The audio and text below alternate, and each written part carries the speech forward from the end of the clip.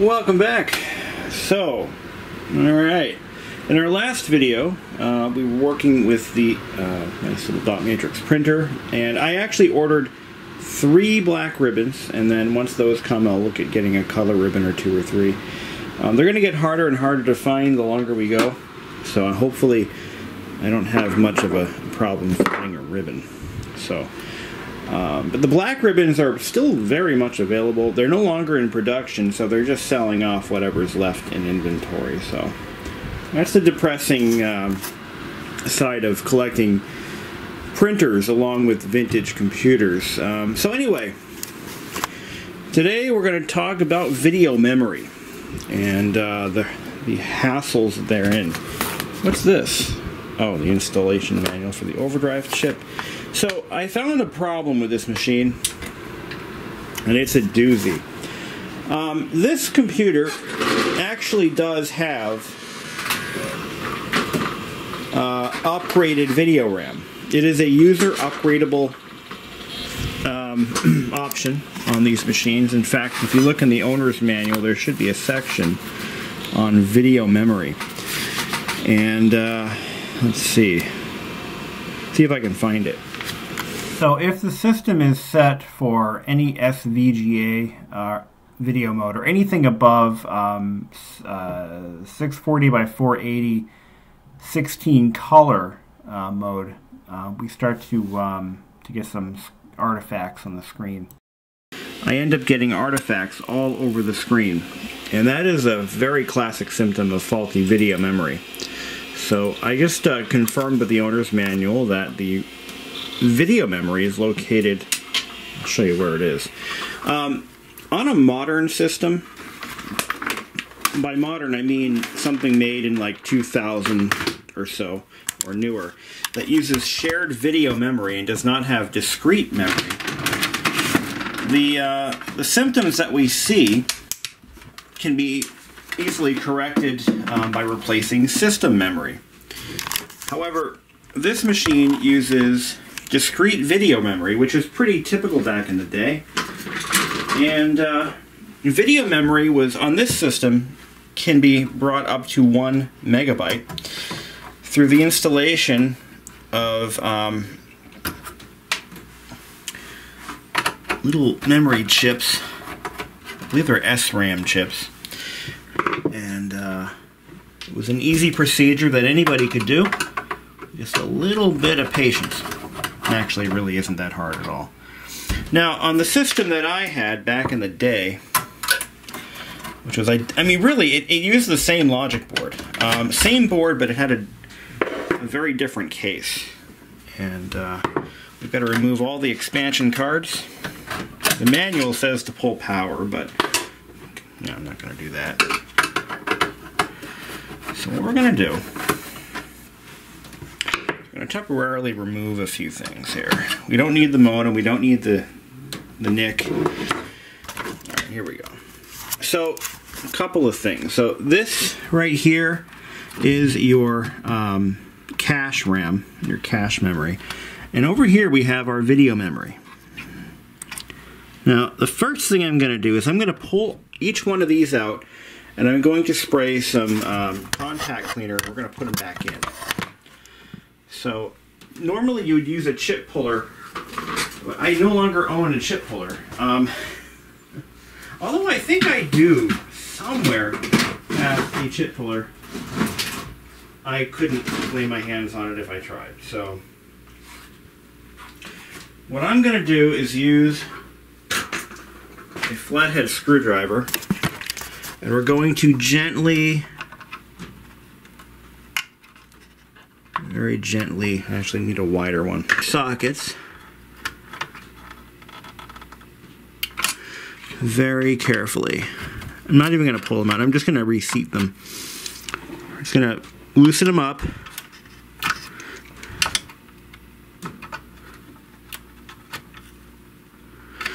And we're going to just pop them back in. Like so. I really wish I had a chip puller. That would make this job a lot safer. There we go. Just reseat them.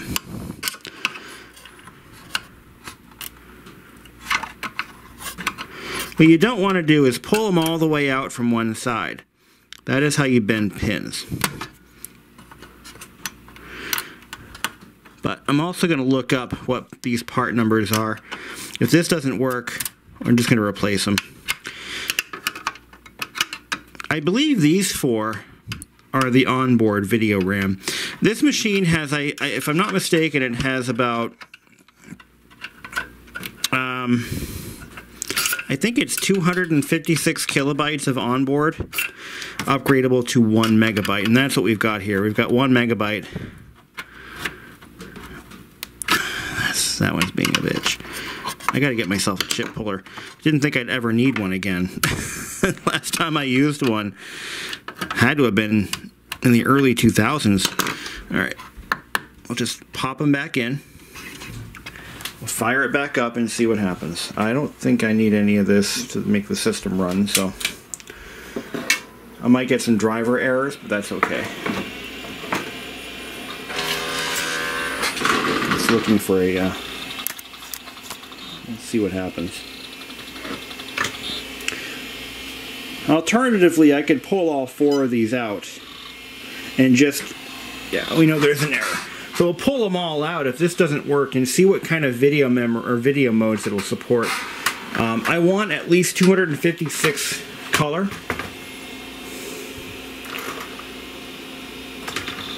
So if I can get that, I'll be happy.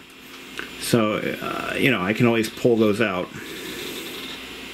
It'll still run fine. But it'll basically be a downgrade from what it was. Okay, we got all that. Yeah, we know. Sound Blaster's not there. That's fine. Alright, we still have the video of the effects. So I've got some bad video memory for sure. The question is, which module is it? Yeah, there we still got those artifacts. Alright. I think I can pull all 4 of these out.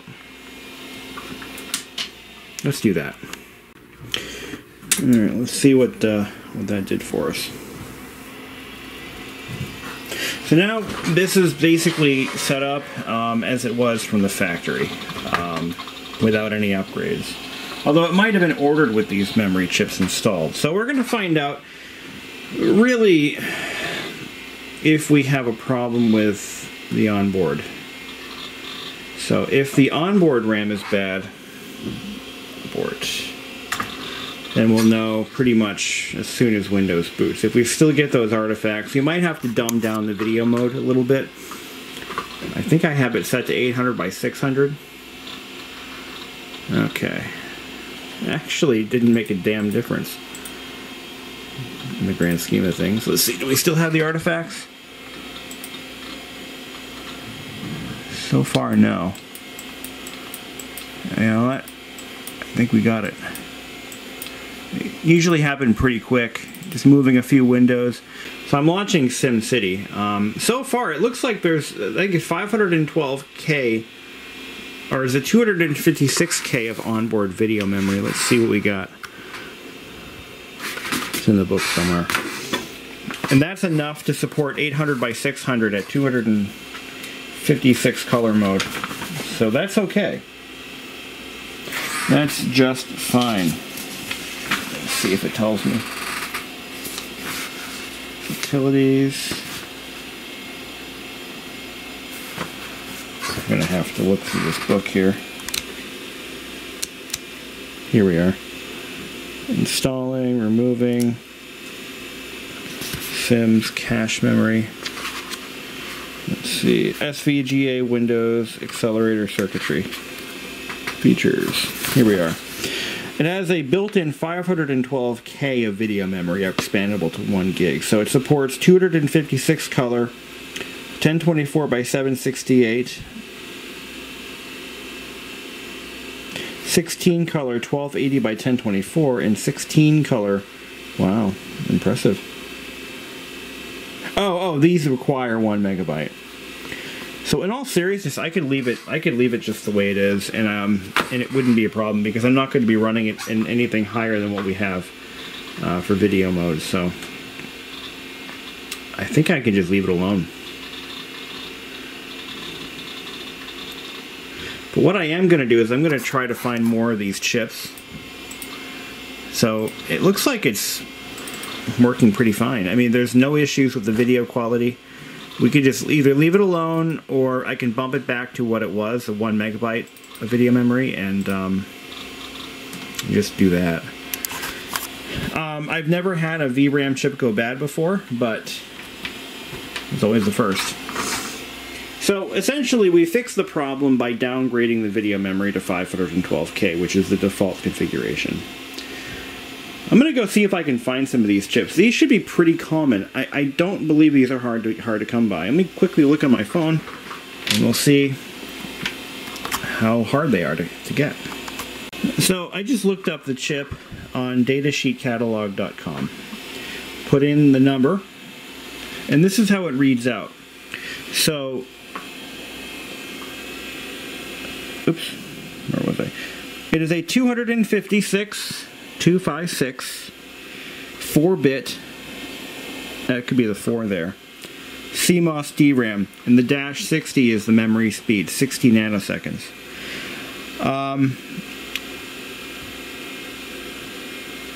And on eBay, they can easily be found, I imagine, $1.90 a piece.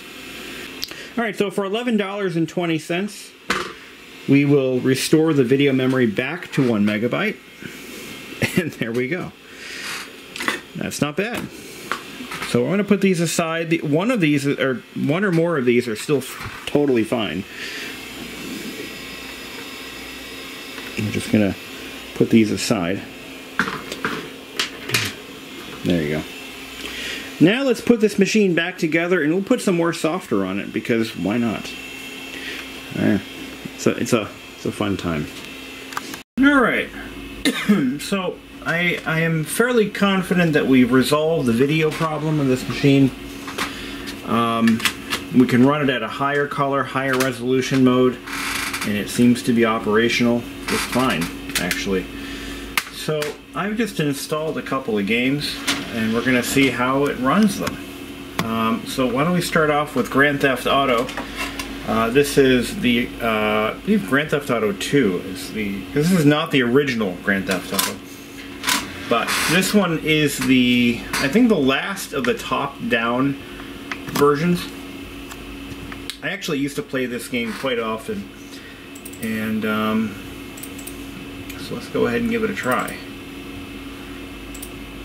So the CD-ROM drive appears to be possibly a 2X. It can't be much better than that. So Grand Theft Auto, it's an interesting game because the way this particular version is designed, the sound effects play using the built-in sound, whatever sound card driver is compatible with what you have for a sound card.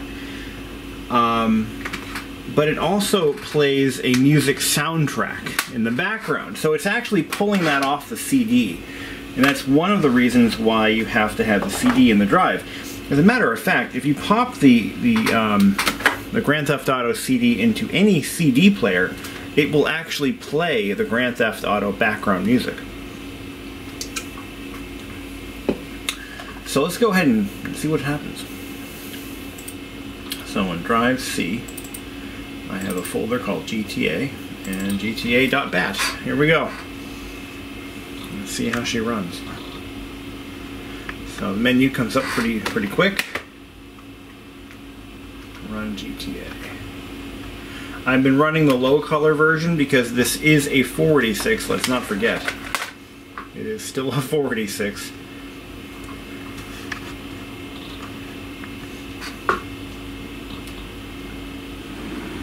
Okay.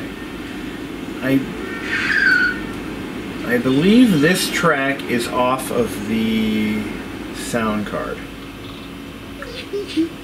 Also sound card. In other words, these sounds are coming from files that are local to the machine. When you start getting into the music, it pulls it off the CD as a direct CD file. Or a, so this right here, as far as I know, it's actually CD audio that it's playing. for a 486. I'm actually impressed. But then again, it's a DX266 at heart, so it's, you know, it's not terrible. But 24 megs of RAM. See if we can up the image quality a little bit. I forget which function key does it. That's pause. Frame limiter off or on. That's the title. One of these function buttons, I think, does adjust the... Alright, let's steal this card and see what it looks like. Alright, that audio is off the CD.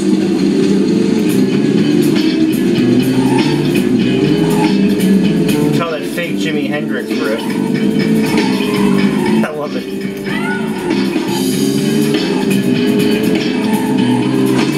Yeah, I gotta say, the gameplay isn't too bad. Get out of the car. Of course, we are playing it in low res mode. But you can tell this game was designed to run on at least a DX246. I just stole it. I hit the wrong button. I'm gonna steal a bus.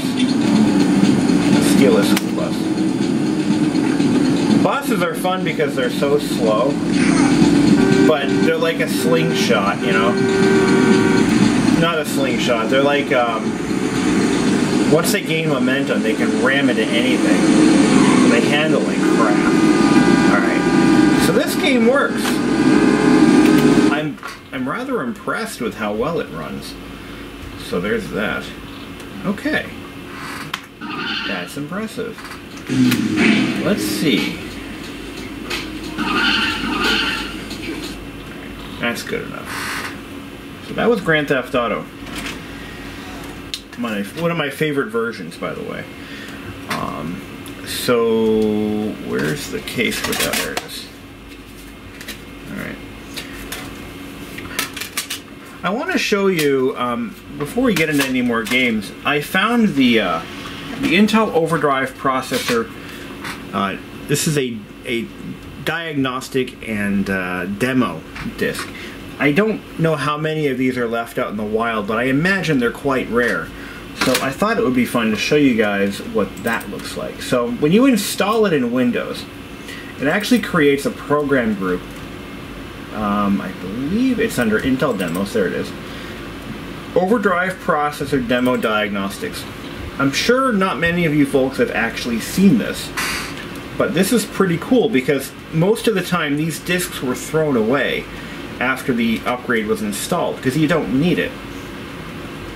So this is a super 90s early Windows era.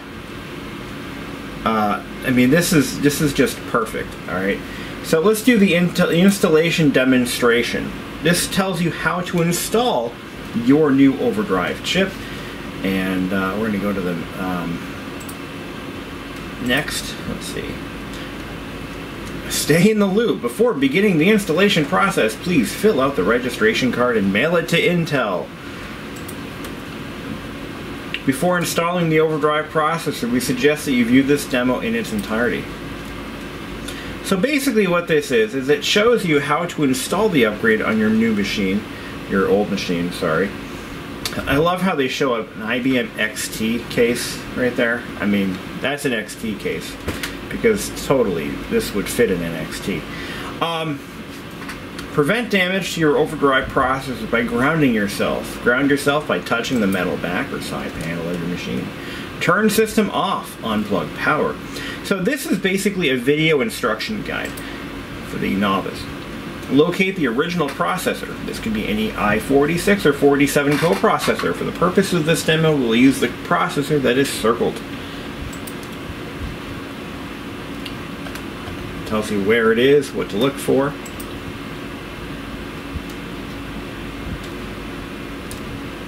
You may find the processor on the motherboard or on a removable card. I've never seen that before. In other words, like on a daughter card or backplane based system. may be located under your... Yeah, that's if inaccessible, you may want to contact your dealer or refer to your system owner's manual. You may find that you have one of two layouts, a 486 processor with an empty overdrive processor socket. That's what this machine has. Before continuing, here's a quick look at the removal of the 486 processor. Make a sketch of your 486 processor's orientation and find pin 1. Look at that, there's pin 1. I love the drawing, it's like kindergarten mode. If your socket has a handle, if your socket does not have a handle, well, you don't have a handle. It's going to make me go through the whole thing, isn't it? I'm going to just zip through these and you guys can pause on whichever one you want to see. This probably, yeah, it did. It came with a chip removal tool. Too bad that's missing. I could use it right now. Wrong. Do not lift the processor by the processor socket. See, some things may seem obvious to most of you, but there's a reason why these Instructables are made this way. They probably had a test group of just random people picked to see if they could install this chip on a PC that they've laid out for them. That's probably why these things exist. But this is history right here. Not many folks have actually seen this, and not many will. This is a video. Ooh. A video. I like videos.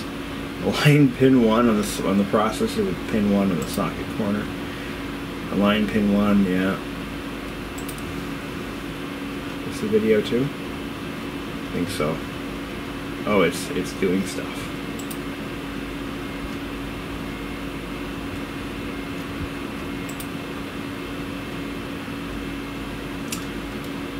Yeah, there was a time when upgrade chips were a huge business. Well, they were a business. They probably weren't that big, but they were big enough to where multiple companies were producing upgrade chips for both Macintosh and Windows machines. Sonnet was the maker of upgrade chips for the Macintosh. And if you had certain models of Macintosh that were not PowerPC equipped, I'm sorry, these were mainly for PowerPC machines, I think. They would upgrade your older Mac to something a little bit better. And I remember at least one of my machines had one of those Sonnet G3 Crescendo upgrade cards, and those are kind of cool. However, they were only useful if you had the enabler. Far too often those enabler discs were lost, and they wouldn't work. Now this tool also includes a diagnostic piece, and we're going to run that right now. Processor detected, Intel DX2 overdrive. Floating point unit detected on chip. 8 kilobyte on chip cache. Internal speed doubling circuit detected. So let's do a processor instruction test. Let's see if this thing, wouldn't it be sucky if it failed? Like there's anything I can do about it now.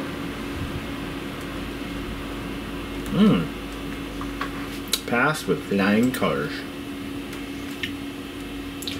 Floating point conformance test.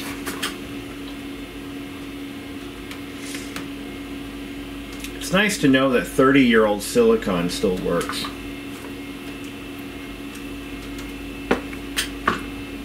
But for how long?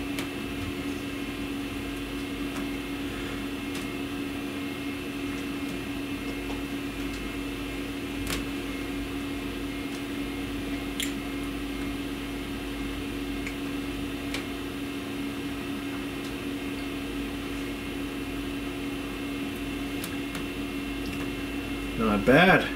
Looks like the floating point unit is good to go. Speed performance test. This is how we're going to know that we have a good upgrade chip.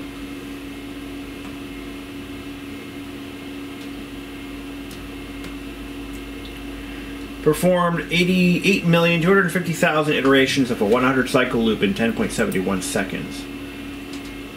Talk about bragging rights. Well, I think we're good. I think the chip is fine and everything's all good and well in Overdrive world. So, anyway. There's another game I installed as well. It's a 3D pinball game, so let's take a look at that. It's Extreme Pinball. I believe it's by Electronic Arts from way back. So let's give that a shot. Let's do it. What's the Extreme.exe? I don't think the CD is required for this, which is for Electronic Arts. That's just crazy.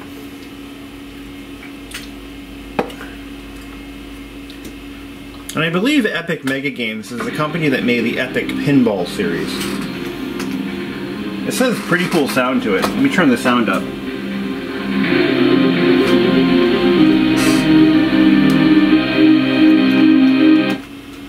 Begin.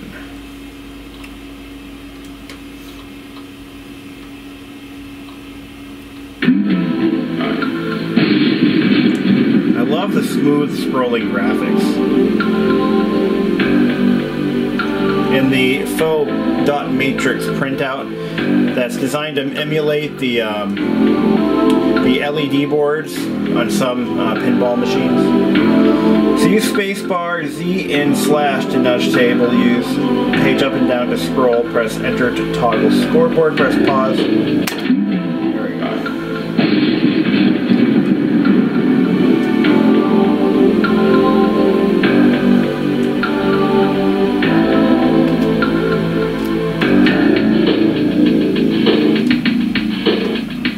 Music.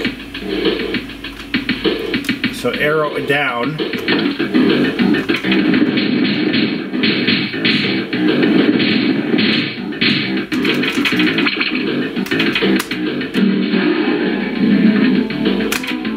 I'm impressed.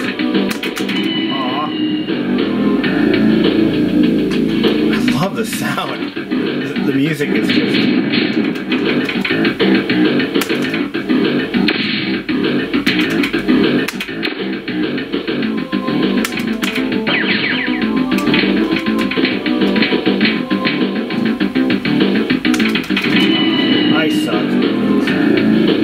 One more ball.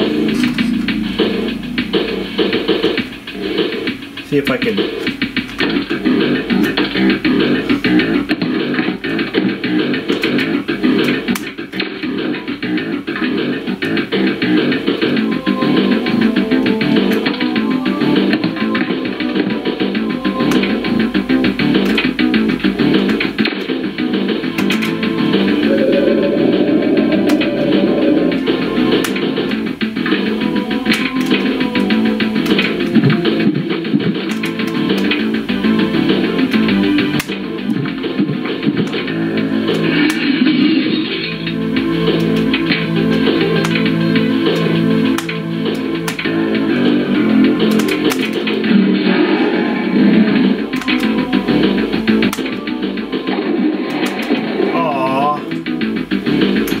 Shot right through. All right.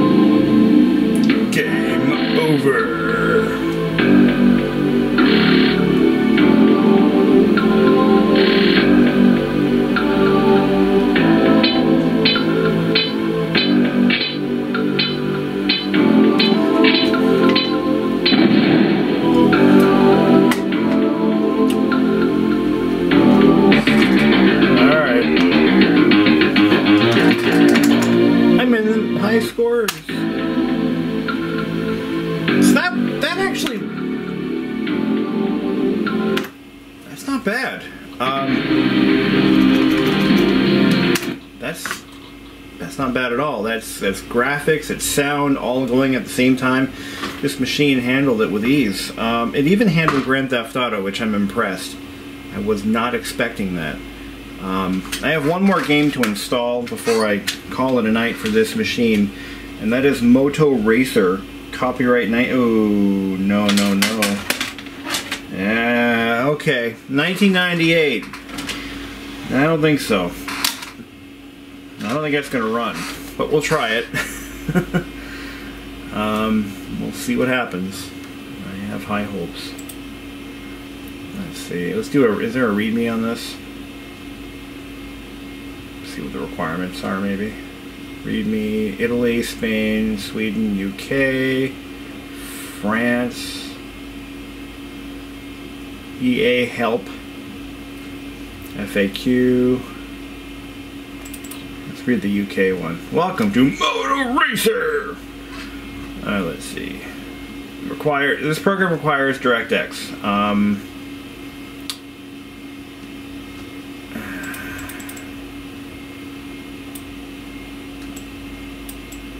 It doesn't show. You know, I'm not gonna. If I recall, this one was pretty intense, and it didn't really run well on my Pentium 2 even. So we're gonna go ahead and we're gonna skip Moto Racer. Do I have any others? I got Sega Rally, but that one doesn't run so good. Driver's not gonna run. Clue may run or may not run. Windows 95, 98. No, we're not gonna try that. What about Wheel of Fortune 2nd edition? Copyright 2000 requires Windows 95, Pentium 166. Police Quest I have, this is an older version of Police Quest. I think I tried to install this on this machine and it didn't really work out so well. But we're going to try it anyway. For some reason this game didn't like this machine. So we're going to give it a try. Police Quest 1 VGA. Install.bat. We recommend installing this product in Windows. To do this, enter Windows and run setup.exe. I'm going to continue anyway. Let's see. Enter install directory C:\PQ.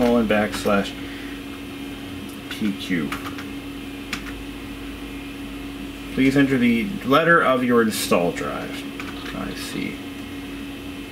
Please select your sound device. I'm going to go ahead and do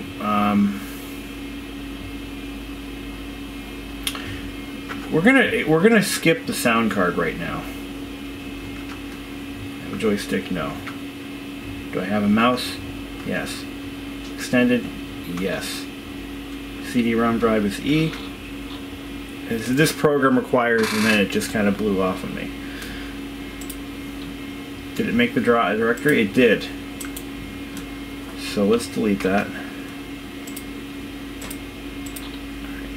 Okay. Let's go back to drive E. There should be a setup.exe. Let's see if that works.